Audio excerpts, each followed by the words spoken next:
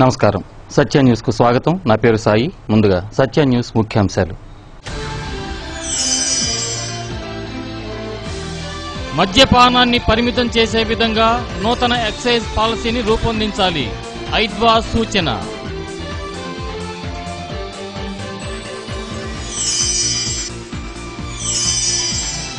ఎన్నికల కోడ్ అమలులో ఉన్నప్పుడు జిల్లా పర్యటన చేసిన సీఎం చంద్రబాబుపై ఎన్నికల కమిషన్ చర్యలు తీసుకోవాలి. సిపిఐ జిల్లా కార్యదర్శి కె అరుణ డిమాండ్.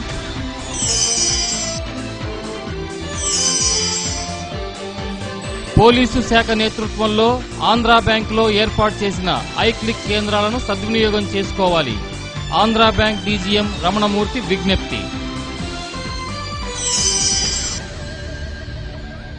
మద్యపానాన్ని నియంత్రించి అమ్మకాలను పరిమితం చేసే విధంగా నూతన ఎక్సైజ్ పాలసీని రూపొందించాలని ఐద్వా నాయకురాళ్లు ప్రభుత్వాన్ని డిమాండ్ చేశారు. ఐద్వా జిల్లా కమిటీ ఆధ్వర్యంలో ఎల్బీజీ భవన్లో రౌండ్ టేబుల్ సమావేశం నిర్వహించారు. గ్రామీణ పట్టణ ప్రాంతాల్లో కాయకష్టం చేసి కూలీ డబ్బులు సంపాదించుకునే బలహీన వర్గాల వారే మద్యం మహమ్మారికి బానిసలవుతున్నారని అన్నారు. ఈ సందర్భంగా వారు పలు డిమాండ్లను ప్రభుత్వం ముందు ఉంచారు. కార్యక్రమంలో ఐద్వా రాష్ట్ర కార్యదర్శి డి రమాదేవి, జిల్లా కార్యదర్శి ఎస్కే మున్వర్ సుల్తాన్, రాఘవమ్మ, కేపీ బాబు తదితరులు పాల్గొన్నారు.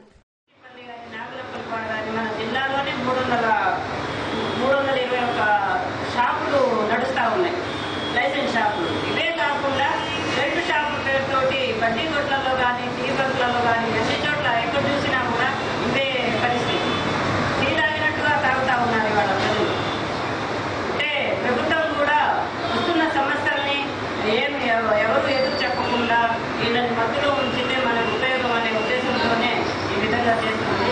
ఆదాయ వనరులుగా ఈ ప్రభుత్వం చూస్తుంది తప్పితే మహిళల భవిష్యత్తు ఏమవుతుంది ఏందనేది కూడా ఆలోచించట్లేదు. ఒకప్పుడేమో మహిళా సాధికారత మొదలు నేను పనిచేస్తున్నాను. ఒంగోలులోని సంతపేట సాయిబాబా గుడ్ రోడ్లో కాకుమాను హాస్పిటల్ను ప్రారంభించారు. హాస్పిటల్ నిర్వాహకులు డాక్టర్ కె శ్రీకాంత్, డాక్టర్ నాగహరిణి అతిథులకు సాదర స్వాగతం పలికారు. పలువురు శ్రేయోభిలాషులు, స్నేహితులు హాస్పిటల్ ప్రారంభ కార్యక్రమానికి విచ్చేసి నిర్వాహకులకు శుభాకాంక్షలు తెలిపారు.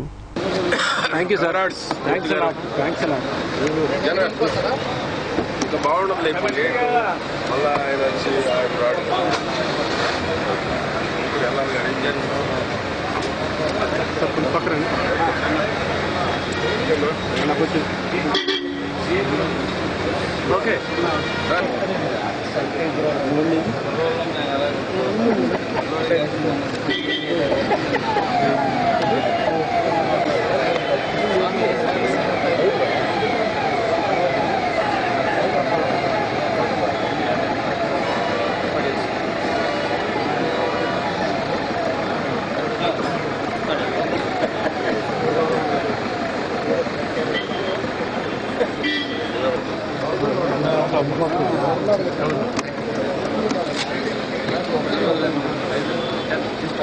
నమస్కారం సార్.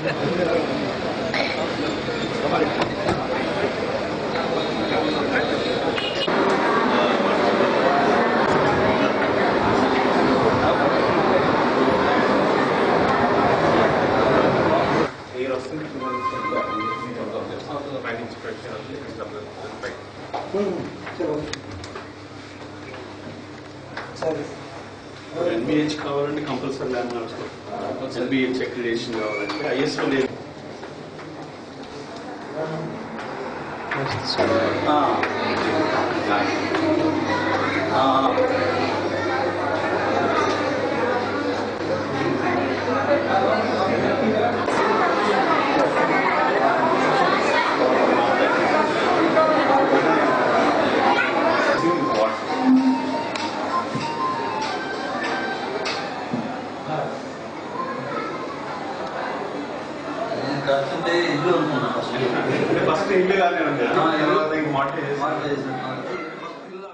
టంగుటూరు మండలంలోని బుచ్చిరాజు గ్రామానికి చెందిన ఎర్రజొన్న కిరణ్ ను హత్య చేసిన వారిని ఇంతవరకు అరెస్టు చేయకపోవడం దుర్మార్గమని దళిత హక్కుల పరిరక్షణ సమితి అధ్యక్షులు నీలం నాగేంద్రరావు విమర్శించారు.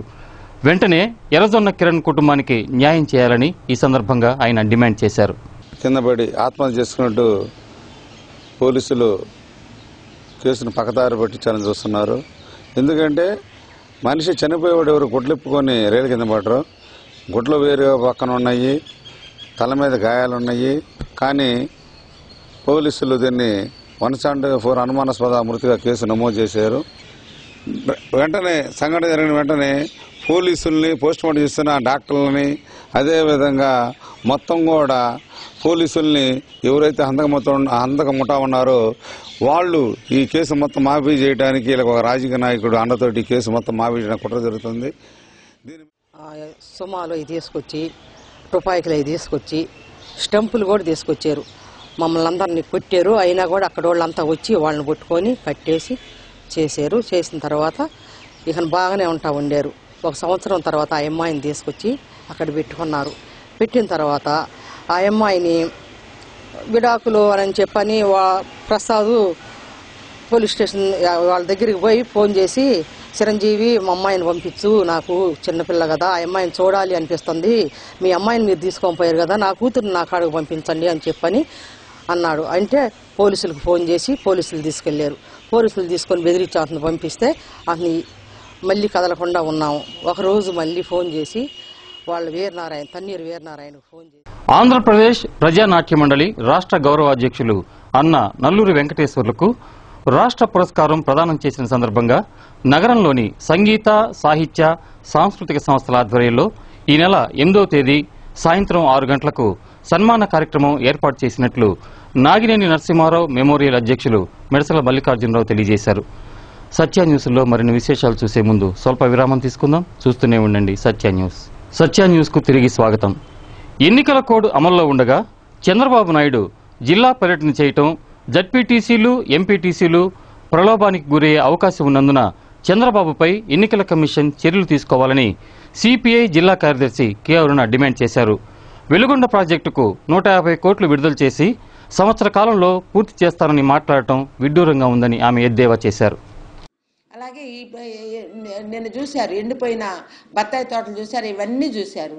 చూసిన తర్వాత ఈ జిల్లాకు కావాల్సిన అవసరాలు ఫ్లోరిన్ను ప్రాజెక్ట్ ప్రిపేర్ చేయమనండి. ప్రాజెక్ట్ ప్రిపేర్ చేసి వెంటనే ఫ్లోరిన్ ఎరాడికేషన్ ఏ విధంగా చేయాలనో వెంటనే చేయాల్సిన బాధ్యత ఉన్నది.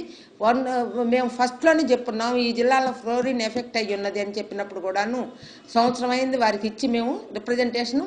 ఇప్పుడు కూడా నేను ఎరాడికేట్ చేస్తానన్నారు. దాని మీద చిన్న ప్రాజెక్టు కూడా ప్రిపేర్ చేయలేదు. ఇంకా ఊరిక మాటలు మాత్రమే చెప్పడం అంత అవసరమా అనేది మా ఉద్దేశం. రెండో వైపు డ్వాక్రా మహిళలకు రుణాలు అనేది ఒక గ్రూప్కి ఎన్ని ఇస్తున్నావు, ₹1,00,000 ఏమన్నా ఇస్తున్నావు అంటే 10,000 రూపాయలు ఇస్తామని అంటున్నారు. ఎంతమందికి నువ్వు 10,000 అంటే ఆ గ్రూప్లో 14 మంది ఉంటారు. 14 మందికి 10,000 ఎంతమందికి సరిపోద్ది, ఎంతవరకు రుణమాఫీ మీరు చేసినట్లు అవుతుంది అనేది కూడా మాకు తెలియాల్సిన అవసరం ఉన్నది. ఇప్పటికి ఇంతవరకు రుణమాఫీ ఎంతమందికి వర్తించింది, ఎంతవరకు ఇచ్చామనేది కూడా ఈరోజు కూడా గ్యారంటీ ఇవ్వలేదు సంవత్సర పాలనలో. ఇవన్నీ చూస్తున్నప్పుడు మాటలు కాదు కావాల్సింది. ఎమ్మెల్సీ ఎలక్షన్స్ కోసమే అక్కడ ఉన్న వాళ్ళని ప్రిపేర్ చేసేదానికే జడ్పీటీసీలు, ఎంపీపీలు, ఎంపీటీసీలు వీళ్ళంతా కూడా ఓటర్స్. వాళ్ళందరినీ ఇన్వాల్వ్ చేసామంటే కోడ్ని ముఖ్యమంత్రి అవాయిడ్ చేస్తే మామూలు సామాన్య మానవుడు ఏ విధంగా ఉంటాడు అనేది గవర్నమెంట్ ఎందుకు దీని మీద చర్య తీసుకోవట్లేదు. నిన్న ఎంపీపీ హాజరయ్యారు ఈ మీటింగ్కి, అలాగే జడ్పీటీసీ అటెండ్ అయ్యారు. వీళ్ళంతా కూడా ఓటర్స్ని అక్కడ కూర్చోబెట్టి వాళ్ళు నిజేయడానికి ప్రయత్నం చేసింది అనేది మా ఉద్దేశం. ఎలక్షన్ ఆడంగానే కోడ్ని అవాయిడ్ చేసి ఈ పద్ధతిలో చేయటం అది సరైన కాదు. ఎలక్షన్ కమిషన్ ఇమీడియట్గా చంద్రబాబు నాయుడు గారి మీద యాక్షన్ తీసుకోవాల్సిందిగా కోరుతున్నాను. పోలీసు శాఖ నేతృత్వంలో ఆంధ్రా బ్యాంకులో ప్రవేశపెట్టిన ఐక్లిక్ సేవలను సద్వినియోగం చేసుకోవాలని Andhra bank deputy general manager కేఎస్పివి Ramanamurthy ప్రజానీకానికి విజ్ఞప్తి చేశారు. అలాగే ఈ మధ్య పోలీస్ డిపార్ట్మెంట్ కంప్లైంట్స్ రిజిస్టర్ చేయడం కోసమని ఆంధ్రా బ్యాంక్ ఏటీఎంస్లో 2 చోట్ల, నెల్లూరులో 1, ఒంగోలులో 1 మనం ఐక్లిక్ అని మిషన్స్ పెట్టడం జరిగింది. ఈ రెండింటికి పోలీసు శాఖ వాళ్ళ దగ్గర నుంచే కాకుండా ప్రజల నుంచి కూడా విశేష స్పందన వస్తుంది. అంటే ఒక కంప్లైంట్ లాడ్జ్ చేయడానికి పోలీసు స్టేషన్కి వెళ్ళని అవసరం లేకుండా ఆటోమేటిక్గా ఆ మిషన్ ద్వారా చేయొచ్చు. అది కూడా మంచి ఆదరణ పొందుతుందని చెప్పి నాకు పోలీసు వర్గాల ద్వారా ఇన్ఫర్మేషన్ వచ్చింది. ఇది ఒక మంచి పరిణామం. ఈ 2 జిల్లాలని చూసి ఇది మిగతా బ్రాంచ్ల్లో కూడా, మా మిగతా జిల్లాల్లో, మిగతా జోన్స్లో కూడా ఇది ఎగ్జాంపుల్గా తీసుకుని పెట్టడానికి అవకాశం ఉంది. మన జోను ఎన్పిఎస్ దగ్గరికి వచ్చేటప్పటికి చాలా రీజనబుల్లీ తక్కువ ఎన్పిఎస్ఏ ఉన్నాయి. మనకి 89 కోట్ల ఎన్పిఎస్ఏ ఉన్నాయి. అంటే కంపారిటివ్గా ఈ రోజుల్లో ఈ ఫిగర్ చాలా తక్కువ కింద లెక్క. Bharat Ratna doctor BR Ambedkar Columbia university నుండి గౌరవ డాక్టరేట్ అందుకున్న సందర్భంగా జై భీమ్ ఫౌండేషన్ ఆధ్వర్యంలో పురస్కారాలను అందజేశారు. అంబేద్కర్ భవన్ లో జరిగిన ఈ కార్యక్రమంలో RIMS director doctor Anjaiah, CPI నాయకులు పౌలస్, డాక్టర్ అమృతపాణి, తల్లి వరికుటి కోటమ్మ, విశ్రాంత ఏఎస్డబ్ల్యూ సంగీతరావు, పద్యకవి మల్లవరపు రాజేశ్వరరావు తదితరులు పురస్కారాలు అందుకున్నారు. జయభీం ఫౌండేషన్ అధ్యక్షులు నాగేశ్వరరావు, బీటీఏ రాష్ట్ర అధ్యక్షులు పర్ర వెంకట్రావు, బహుజన రచయితల వేదిక రాష్ట్ర convener doctor Nukathoti Ravikumar, central university professor doctor Sripati Rayudu తదితరులు కార్యక్రమంలో పాల్గొన్నారు.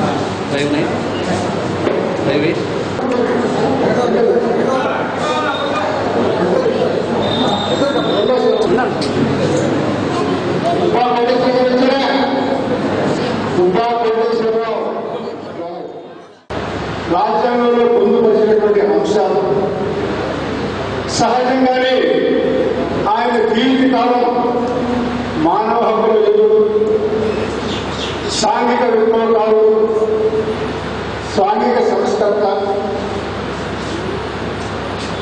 ఒక ఫిలాసఫర్, అన్నిటికన్నా మించి స్టేట్స్. ఎందుకంటే రాజకీయాల్లో ఎవరు ముందుకు పోవాలన్న సిద్ధాంతాన్ని ఆధారంగా కాకుండా ఎత్తుగడమనేటువంటి దాంట్లో కాంప్రమైజ్ అయిపోయి రకరకాలుగా గెలుపు కోసం ప్రయత్నాలు చేసేటువంటి పోవడం ఉంటే రాజకీయాలు. అందుకని రాజకీయ నాయకులు వేరు, మేధావులు వేరు, సిద్ధాంతకర్తలు వేరు, స్టేట్స్ మ్యాన్. చింతామణిలో చెప్తారు, ధనం ఉన్న వాడికి మనసు ఉండదు, మనసు ఉన్న వాడికి ధనం ఉండదని చెప్పాలి. నేను నాగేశ్వరరావు గారిని అడిగాను, నాగేశ్వరరావు గారు మీరు ఎందుకని ఏ విధంగా కండక్ట్ చేస్తున్నారని చెప్పని. ఆయనకి ఒకటి, ధనం లేకపోయినా కూడా మనసు నిండుగా ఉంది.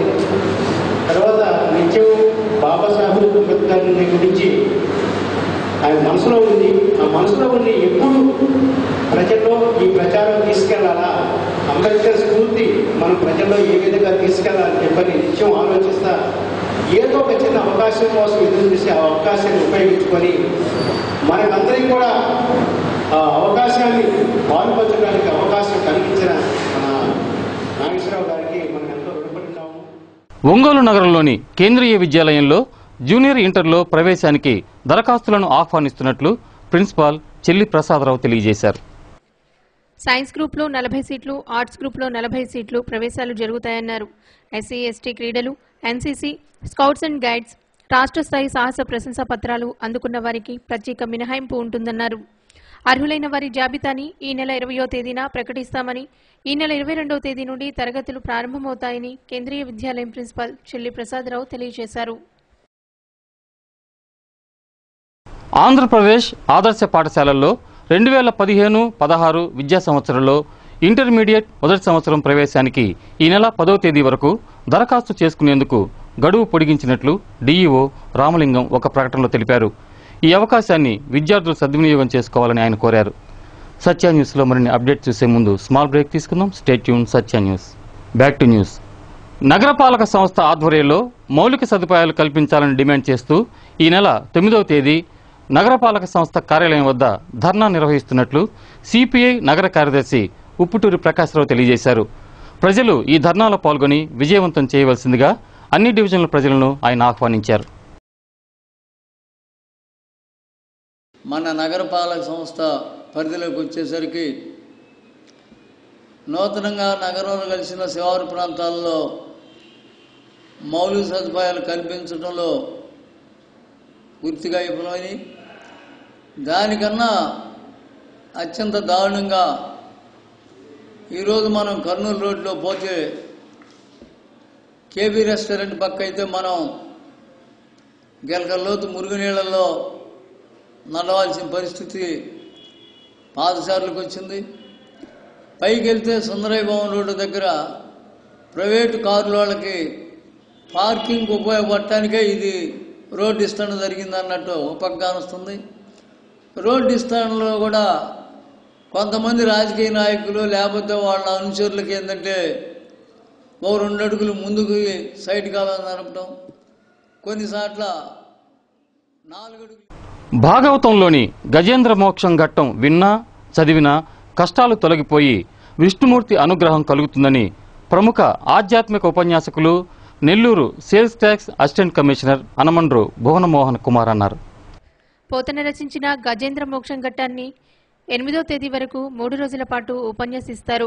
సంతపేట సాయిబాబా మందిరంలో జరిగిన ఈ కార్యక్రమాన్ని కృష్ణ సాయి గ్రానైట్స్ చైర్మన్ సిద్ధ వెంకటేశ్వరరావు జ్యోతి ప్రజ్వలన చేసి ప్రారంభించారు. మందిరం నిర్వాహకులు అళహరి చెంచలరావు కార్యక్రమాన్ని పర్యవేక్షించారు. యనమండ్ర భువనమోహన్ కుమార్ ఉపన్యాసం రసరమ్యంగా సాగింది. వారందరికీ నమస్కారం. ప్రభాత కాలముననే లేచి వారిని ఒకసారి కనుక మనం స్మరించుకున్నట్లయితే పుణ్యం అన్నారు. ఒక్కసారి ఈ జాబితాని చదువుకుంటే చాలట. ఇక ఒక్కొక్క ఘట్టమే చూసినట్లయితే భాగవతము 4వ స్కంధములో ధ్రువ చరిత్ర ఉన్నది. ఏదో ఒక విధంగా భగవంతుని తపస్సు చేసి ధ్యానము చేసి భగవత్ సన్నిధానాన్ని పొందాలి, భగవద్ అనుగ్రహం పొందాలి అనేటటువంటి ఘట్టానికి ఒక ఉదాహరణ ధ్రువ చరిత్ర. ధ్రువుడు మనకి తెలిసినా తెలియకపోయినా, కావాలని చేసినా తెలియక చేసినా భగవన్ నామాన్ని కనుక మనం ఉచ్చరించినట్లయితే మోక్షం కలుగుతుందన్నారు. అజామిళుడు 6వ స్కంధంలో వస్తుంది మనకది. అజామిళుడు ఒక చిత్రమైన వ్యక్తి. బ్రాహ్మణ కుర్రాడు, వేదం నేర్చుకున్నాడు. చెడు సహవాసం, అందరిలాగే చాలామందిలాగా చెడు సహవాసం చేశాడు. వివాహం చేశారు వాళ్ళ నాన్నగారు, వేద పండితుల కుటుంబం. పద్యనాటక వైభవాన్ని కాపాడుకోవాలని పౌరాణిక నటులు పరాంకుశం కేశవాచార్యులు అన్నారు. భీమార్జున గర్వభంగం నాటకాన్ని సివిఎన్ రీడింగ్ రూమ్ లో ప్రదర్శించారు. సినీ నటి ఆర్తి అగర్వాల్ మృతి పట్ల కళాకారులు నివాళులర్పించారు. Nagineni Narasimha Rao memorial art association అధ్యక్షులు మిడిసల మల్లికార్జున ఆధ్వర్యంలో జరిగిన ఈ కార్యక్రమంలో ప్రముఖ రంగస్థల దర్శకులు రాయపాటి ఆశీర్వాదాన్ని సత్కరించారు. ముందుగా శ్రీకృష్ణదేవరాయ సాహితీ సమితి కార్యదర్శి కుర్రా ప్రసాద్ బాబు, లలిత కళా అకాడమీ అధ్యక్షులు డాక్టర్ సంతవేలూరు కోటేశ్వరరావు జ్యోతి ప్రజ్వలన చేసి కార్యక్రమాన్ని ప్రారంభించారు.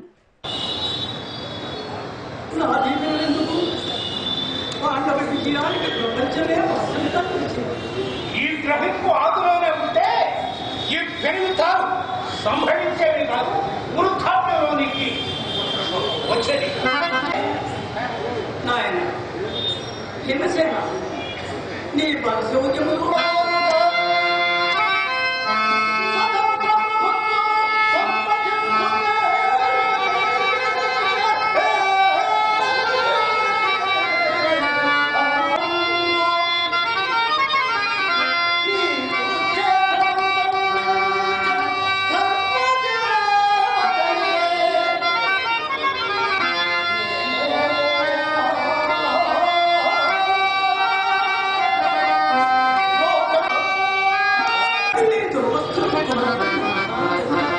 అదే కర్మ.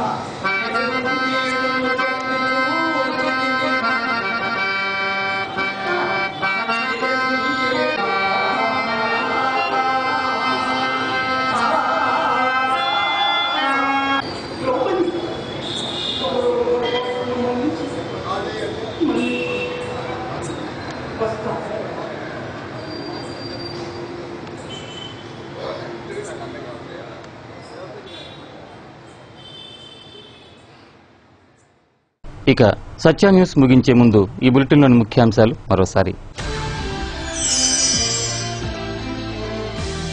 మద్యపానాన్ని పరిమితం చేసే విధంగా నూతన ఎక్సైజ్ పాలసీని రూపొందించాలి, ఐద్వా సూచన.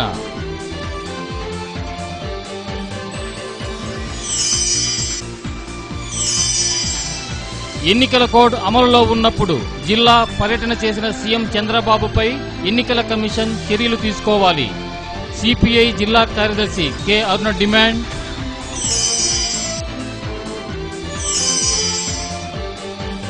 పోలీసు శాఖ నేతృత్వంలో ఆంధ్రా బ్యాంకులో ఏర్పాటు చేసిన ఐక్లిక్ కేంద్రాలను సద్వినియోగం చేసుకోవాలి.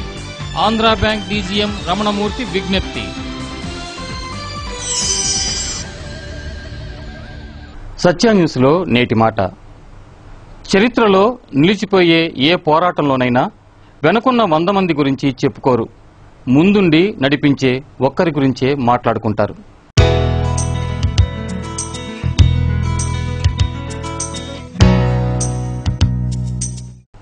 సత్య న్యూస్ ఇంతటితో సమాప్తం. తిరిగి మరిన్ని విశేషాలతో మరో బులెటిన్లో కలుద్దాం. అంతవరకు సెలవు. నమస్కారం.